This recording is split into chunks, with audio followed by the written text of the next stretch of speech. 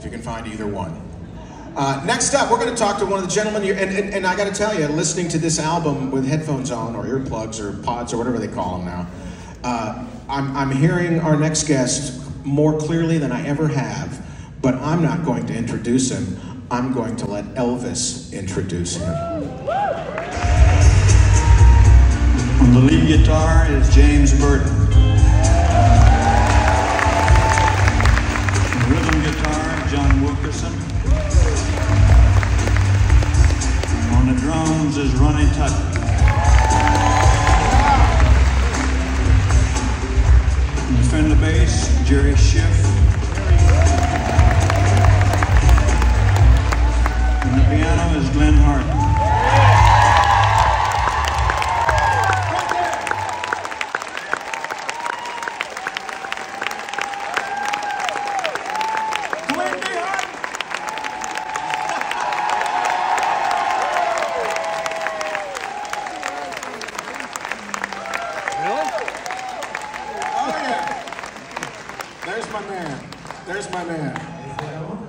You're on the air live, going out worldwide on the internet and here live in the soundstage. First of all, welcome back to Memphis, Tennessee. Thank you, sir. Good to see you. Good to see you too. We spent a lot of time together. Yes. And most of the stuff is true that we say. Yes.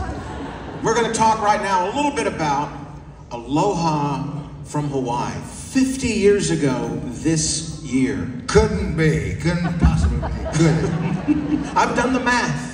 It involved a lot of gazintas, but I was able to figure it out. Tell me your memories of when did you guys find out? When did the TCB band find out, hey, we're going to do this thing in Hawaii? When did you find that out? Well, actually, I believe we went over there in October and played in that venue. Yeah. As I remember, I'm pretty sure we did. Just to be familiar with the place and familiarize Elvis with it. But we all had a good time doing the show. It was very enjoyable, and Elvis was pretty well perfect. Yeah, he looked pretty good. Yeah. Yes. Yes. Was there anything different? Because you guys had already had, tours in Vegas, and you were already a unit working together. Was there anything different about this concert than there was about the other shows that you were doing up until that time? Did you approach it differently? Oh, I think we had some different songs in there. I believe as I remember, I arranged 5 for the Aloha special, so we had some different songs, and even more than that 5. Yeah, but all in all, just kind of a normal show for Elvis. Did you feel like he was under any more pressure for this than, I would have been a little nervous if I'd known the entire world was going to be seeing. What about you guys? Well, that's the question people always ask.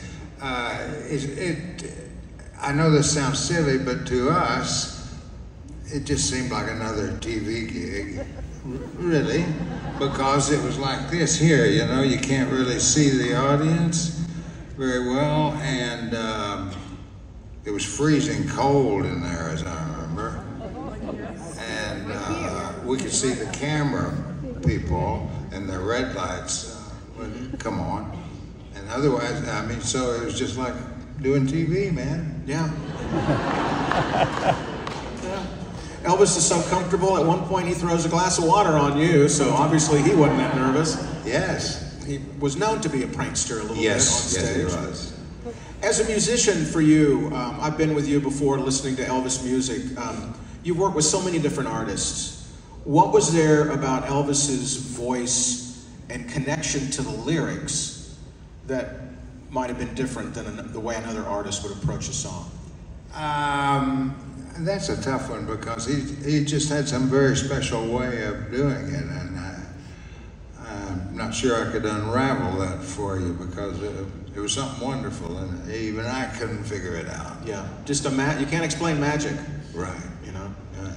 For you as a musician, you still continue to go around the world playing Elvis's music, sometimes with him on the big screen. You told me one time, man, he continues to look great, and we just keep getting older and older.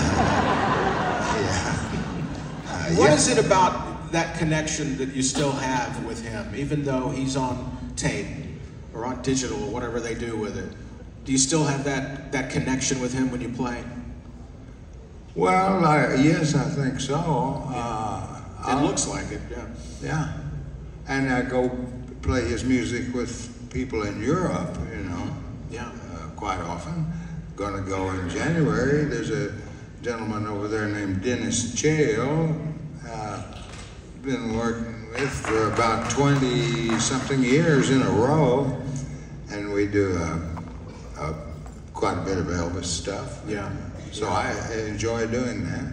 I enjoy working. and I'm not ever going to stop, by the way. There you go.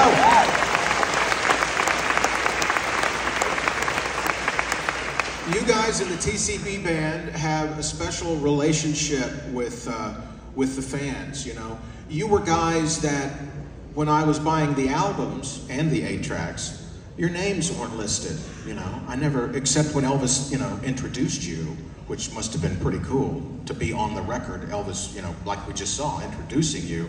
But we've gotten to know you guys over the years, all the TCB guys. You have a special relationship with the fans. Tell me about what you think about the Elvis fans who have now, obviously, then and now become TCB band fans and Glen Hardin fans. Well, it's a wonderful thing, isn't it? It is nice. It really is nice. Thank you all for coming. And you know what? If I never go downtown in Nashville, it's just too busy down there and too crowded and too drunk down there. But every time I do, which is not very often, foreign people, believe it or not, seem to find me, and it amazes me. Glen Hardin. Yeah, they catch me, and they're from all over the world, and it amazes me. It's a great thing. I enjoy that. Yeah. You're famous, Glen.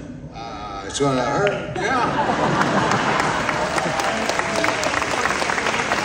I will ask you that question Elvis asked you one time. What kind of name is Glen Hardin? One of the things we love about you is you're always available for the King, and you're going to be a part of the Aloha special concert tomorrow night. And Andy Charles is putting that together once more for the fans. What can you tell us about what's going to happen tomorrow night? You're just going to be back with the King on keyboards for a while? Yes, and I'm going to do like I did on the original one, just kind of sit back and then watch it flow and enjoy myself like I always do. There you go. Glen Hardin.